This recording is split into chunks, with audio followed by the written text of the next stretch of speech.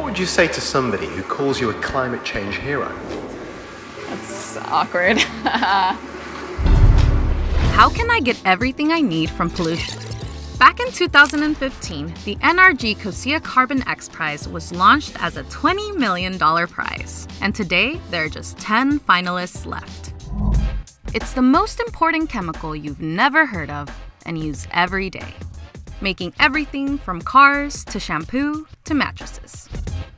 Ethylene, it's the gift that keeps on giving. It's really like the base building block for so many different things that you use every day. But there is a snag. It takes fossil fuels such as natural gas to produce the 158 million tons of ethylene we use every year. But what if we could still make it, not only without fossil fuels, but in a way that produced much less CO2?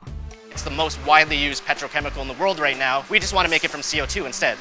Meet Team CERT from Toronto, Canada. This brainy bunch have figured out a way to make this amazingly versatile chemical from just CO2, water, and electricity.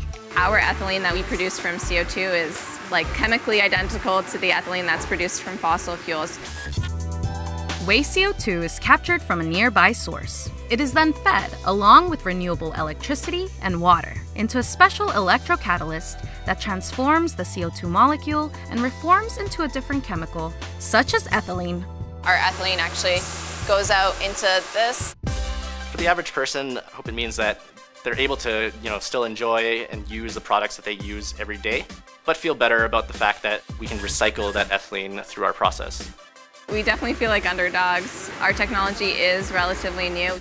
It's better to be underestimated and prove people wrong than to be overestimated and fall short.